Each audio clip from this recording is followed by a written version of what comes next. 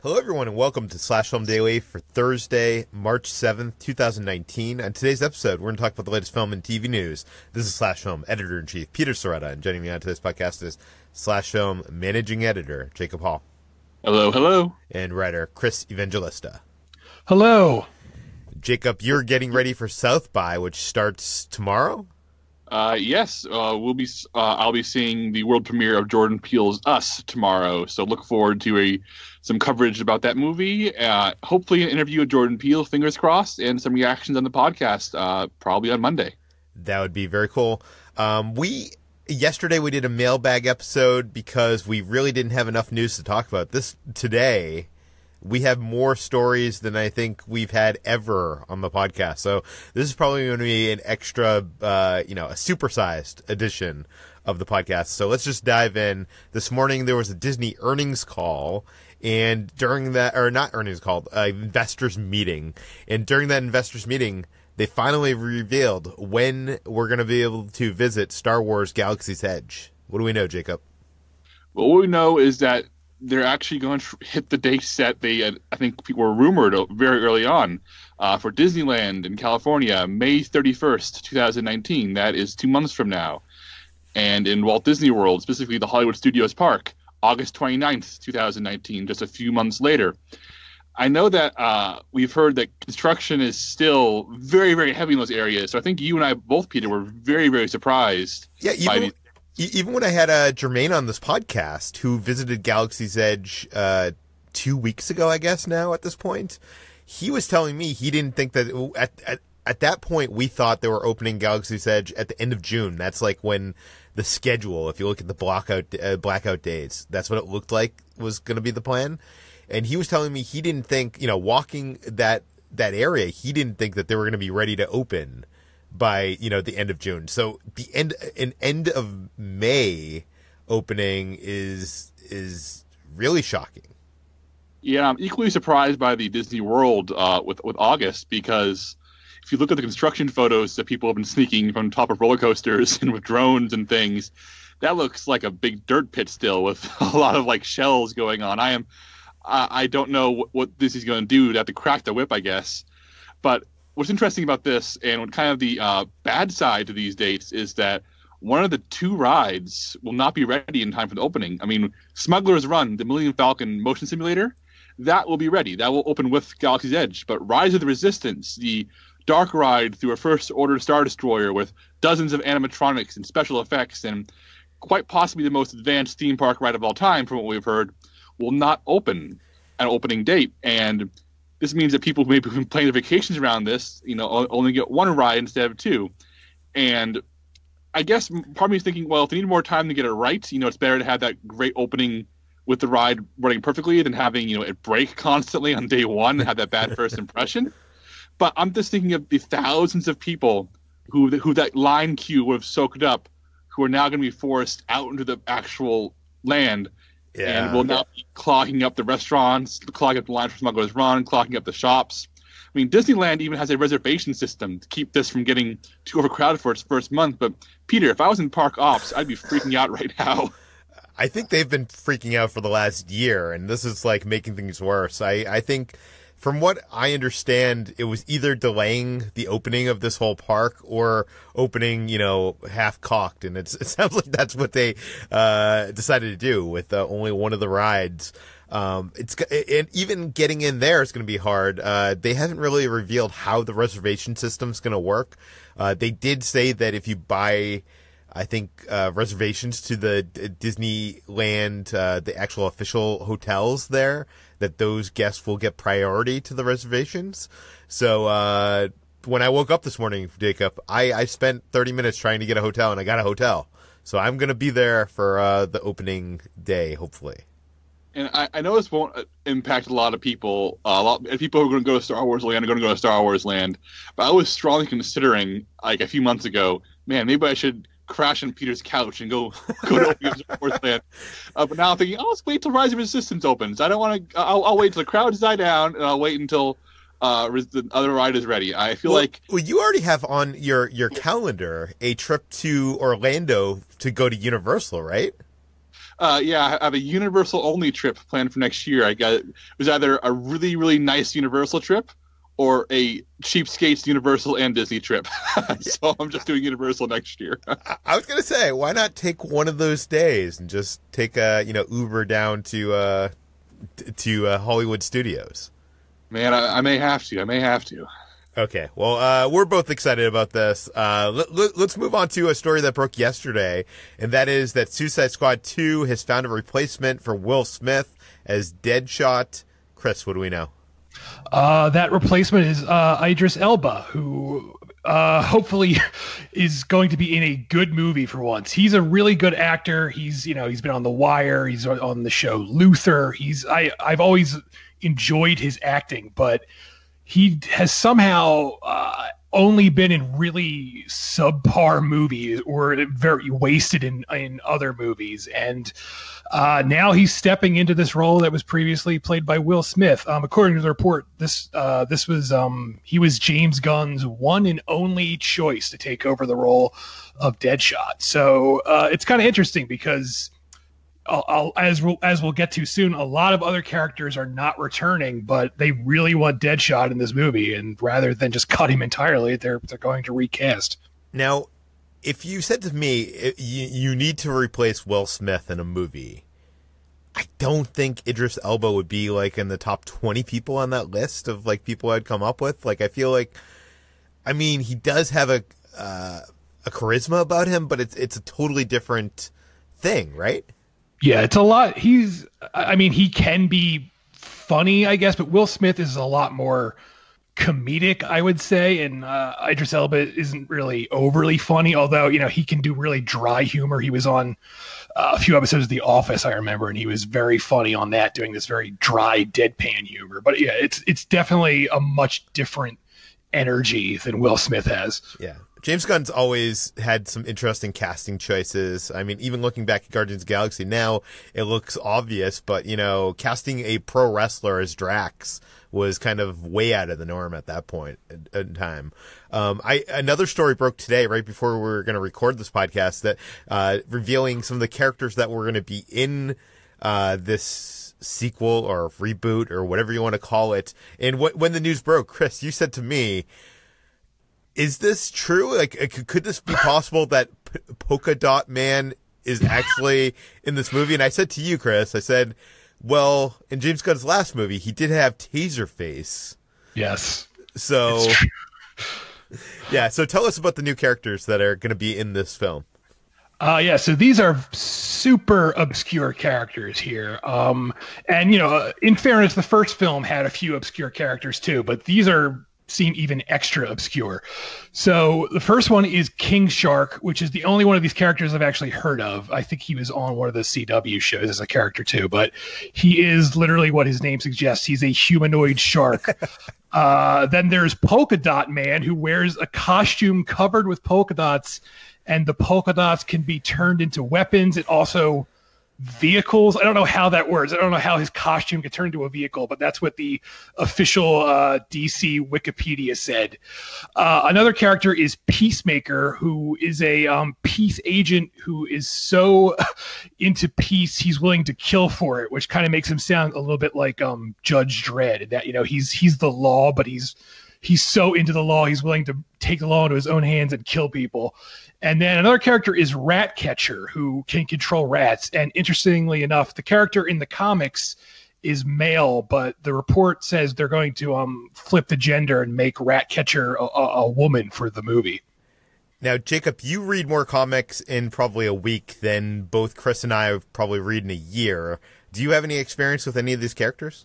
Oh, goodness. Other than King Shark, who's been a Suicide Squad staple in the comics for, quite some time, these other three are almost completely new to me. I have almost no opinion on them or thought on them because I feel like James Gunn, challenged himself to find the most obscure DC villains possible and make them work. I mean, he made Rocket and Groot and Star-Lord into, sensations, characters who 10 years ago nobody knew who they were. So I wonder if he's trying to top that, because these characters, even like I said, there are people out there who know comics far more than I do, but I know far more than the average person, I'd wager.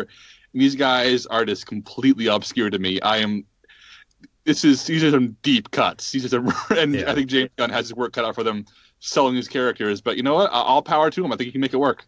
I mean, I remember when Guardians was in development, and even before James Gunn came on and signed on to that project, I remember a lot of people were talking like, how do you sell that movie? Like now it seems so obvious. Like, Guardians is such a hit, and those characters are such a piece of pop culture. But at the time, it was like there's like a walking tree and a talking raccoon, and like how are they gonna, make this a movie, like, a movie that's going to be seen by mass audiences. And the same thing seems like the case here. Like, I don't picturing myself liking Polka-Dot Man, but who knows? I mean, I have t-shirts with Rocket and Groot on them now, and maybe in 2 years from now, because of James Gunn, I'll have a Polka-Dot Man t-shirt.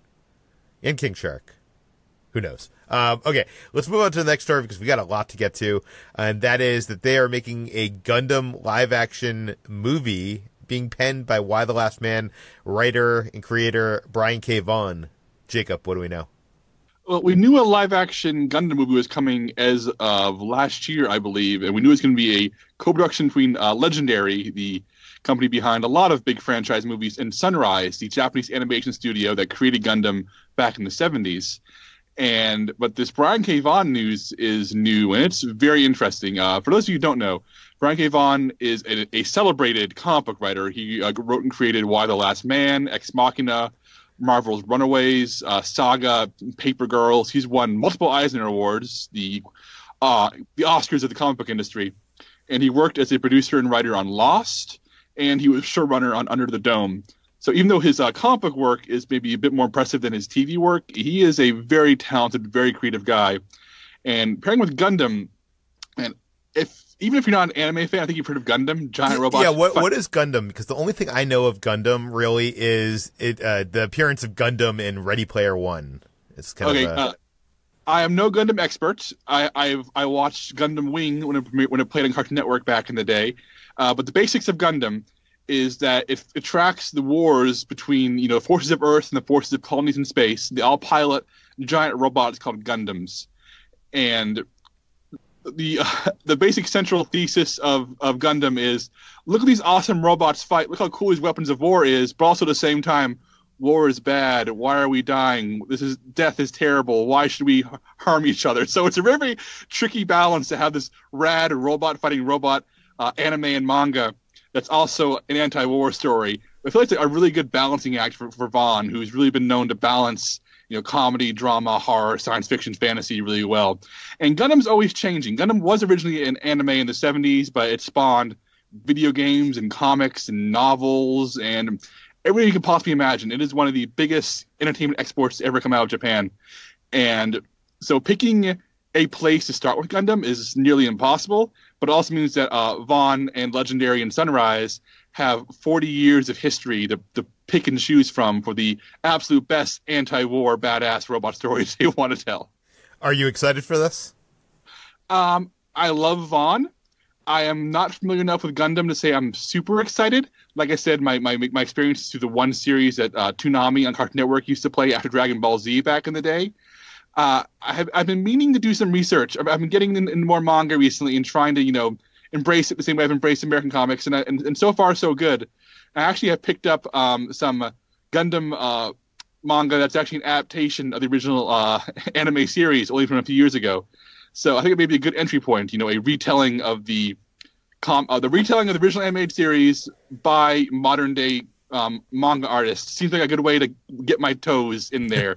So I'll look into that and let you guys know in a few weeks when I get around to reading it, and I'll give you an update if Gundam is something that we who do not know anything about it should be excited about. The thing that seems promising to me is that it isn't like, these robots fighting, monsters from another dimension or something. It seems like it's more a story based in human-like struggles. Oh, yeah, very much. Each Gundam is powered by a human. So when you kill a Gundam, you kill a person. And, I mean, lots of... Like I said, my biggest memories of Gundam Wing are a robot fighting a robot in the most badass battle imaginable, a giant explosion, and the guy leaving the robot and crying because he's so sad about war. Those are my biggest memories of Gundam. Okay, let's move on to MoviePass. We haven't talked about them in a while. They are apparently changing their business model yet again. What is this, like the 10th or 11th time at this point? They're now going to focus on their own original films. Chris, is MoviePass trying to become the next Netflix? That's really what it sounds like here. So they're not getting rid of their subscription service, but what they're going to do is devote a lot more energy towards their original movies and then keep the subscription service so you can use that to go see those movies. It's basically like if Netflix only released things to theaters and your Netflix membership got you into the theater to see those movies. That's what this is like, basically. But instead this gets you in to see Gotti. Yes, that's what I was going to say. Like, the difference here is people seem to like the Netflix originals, whereas so far the MoviePass originals have been hit or miss, and the films they have lined up don't really sound that exciting either. Like, they have a Bruce Willis movie lined up. They have some movie with Al Pacino in it, which might be good because he's a good actor, but who knows? So they're really going to have to step up their game, and maybe that's what this is all about. That, you know, they're announcing they're going to focus more on their films because they want to step up their game and start making better movies. And in theory, this could work if they ended up making, you know, buzzworthy movies that people are really excited about. I could see more people signing up for MoviePass so they could go see these movies for free or, you know, part of their membership. But that just seems like it's a long way in the future. Yeah, but how many movies a year are they going to release? Do you have any idea? No, that was not announced. But I mean, you know, obviously Netflix, they put out like 70 more than that movies a year. Maybe MoviePass can get to that point. Who knows? I think you're being a little bit optimistic here. I'm trying to be positive. I'm trying to give MoviePass. They've been through a lot. Yeah. I'm trying to give them the benefit of the doubt. You know, in other news, the parent company of MoviePass, I heard their stock actually went up, and it's actually just over a penny per stock. And I'm not even joking. That's like that's good news for them. This stock, I think that was like once $20, is now a penny. Well, see, now's everyone's chance. Buy in now, and then a year from now, we're all going to be rich when MoviePass is a hit again. Okay, let's move on to Game of Thrones. Let's talk about Game of Thrones and George R.R. Martin. I'm wondering, Jacob, how involved is he in this final season of the show? Apparently very little. Speaking to Entertainment Weekly, he revealed that he hasn't even read the scripts for the final season, which is a big step down considering he wrote scripts for the first few seasons, and he's always been, a very close advisor to the showrunners, and has been very supportive of it because it's made his books into much bigger bestsellers and made him a very rich man. But he says that he has not read the scripts because he's currently trying to finish the 6th book in the series, The Winds of Winter, which he's been working on since 2011, which is the year the show began. So here's his initial quote. "I haven't read the final season scripts and haven't been able to visit the set because I've been working on Winds. I know some of the things, but there's a lot of minor character arcs that I'll be coming up with on their own. And of course, they passed me several years ago. There may be important discrepancies." What he's talking about here is how they passed the events of his most recent book, the 5th book, about 3 seasons ago. So they've been kind of making up as they went along with only a loose outline of his overall plan. So, and fans of the show have already known all this, but I think it's very interesting that things have reversed. Rather than George R. R. Martin being the keeper of secrets, the show is now the keeper of secrets from the man who created the world in which the show is set. And Dave Benioff, one of the showrunners and creators of HBO's Game of Thrones, talked about how they're not going to do any interviews or talk about how the end of the show differs from what George R. R. Martin told about his ending, because they don't want to spoil the books. So they're going to go out of their way to, even though there will be some crossover, there'll be enough differences that they're not going to say what is show-based and what is book-based to make sure people can still read the books and not be spoiled. This may be the weirdest spoiler territory we've ever seen, Peter, where a TV show is spoiling an ongoing series of books that's based on. It's wild to think about. That is so strange. Do we know how different the ending of the book is going to be from the show? I guess they're not talking about it, right? Yeah, we don't know for sure because, there's still 2,000-page books left in the series, and it's impossible to say where we're going. But when we last left off in the books, the characters were in such different places. People who were alive are now dead. People who were dead are now alive. Characters who are incredibly important in the books never existed in the show. So think we may be seeing a very similar broad trajectory, but the details are going to be very different, and I think we're going to be seeing some very, very different stuff in the final stretch. And I think George R. R. Martin may even go out of his way to change some things to make sure people who know the show by heart will see some surprises on the page. Okay, let's move over to the DCEU. They are making a Aquaman spinoff, The Trench, which we all assumed was going to be a prequel, showing us how the Trench came to be. But it turns out that might not be the case after all. Chris, tell us about it. When the Trench spin-off was announced, it was all, it wasn't made official that it would be a prequel, but everyone just assumed it would be a prequel because in Aquaman it's revealed that the Trench were once Atlanteans and then they mutated and became these hideous monsters that don't talk. And the question was, how do you make a movie about that? Well, maybe you make it about how those Atlanteans turned into the Trench, but that is not the case. Peter Safran, who is the producer of Aquaman and is going to be the producer of The Trench, said it's not going to be a prequel. It's actually a film that takes place after the events of Aquaman. And he also said, we're going to see the movie a lot sooner than Aquaman 2. Aquaman 2 is due out in 2022. So you can expect The Trench a lot sooner, according to him. We don't know when exactly, but he made it sound like it's going to be significantly sooner. So maybe next year, who knows? Well, I guess you could just hide, there's so much CG and so many visual effects that are required for Aquaman, but this you can have like a lot of it in the darkness and kind of like be atmospheric, I guess, a little bit. Jacob, do you have any ideas of what they could be doing with the Trench? Well, the Trench are actually a very recent addition to the DC universe. They were created in 2011. When DC relaunched its comics line as New 52 and tried to reinvent itself for a few years. And I remember this vividly because it was the very first Aquaman comic I ever actually bought and read, written by Jeff Johns. And it's when the Trench was introduced. And it was actually a very, very small, low-key horror story about abductions and murders along the coasts of New England, Aquaman investigating and learning that there's these monsters rising from the deep attacking small communities. And that was the introduction of the Trench, these monsters. And it was this Aquaman goes monster hunting, and it was very creepy and very scary.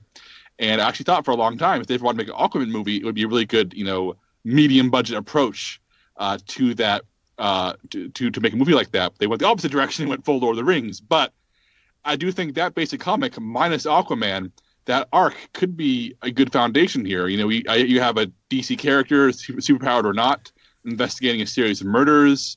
And suddenly you have monsters attacking from Atlantis or Atlantis adjacent kingdom.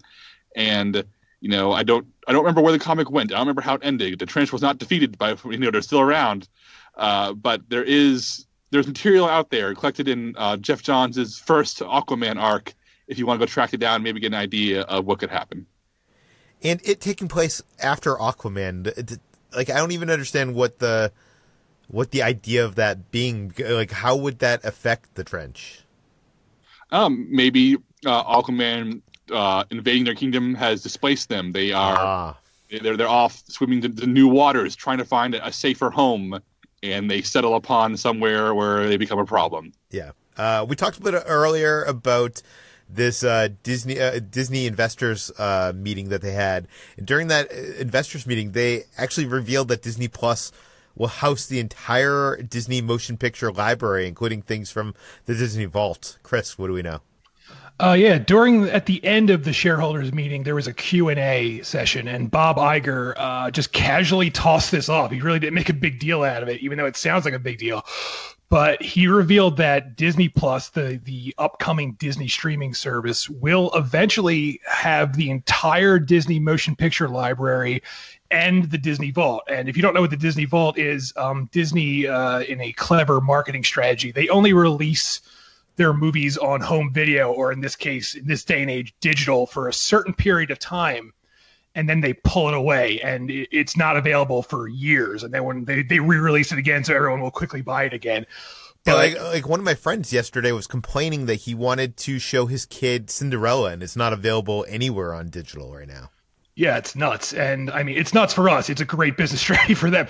But according to this, it's going to all be available soon on Disney Plus. But there are a lot of questions like this. The first thing that came up in our Slack channel was, is he serious about every Disney movie being on there? Like, is, the very controversial Song of the South going to be available on there? I can't imagine that happening, but he literally said every single movie.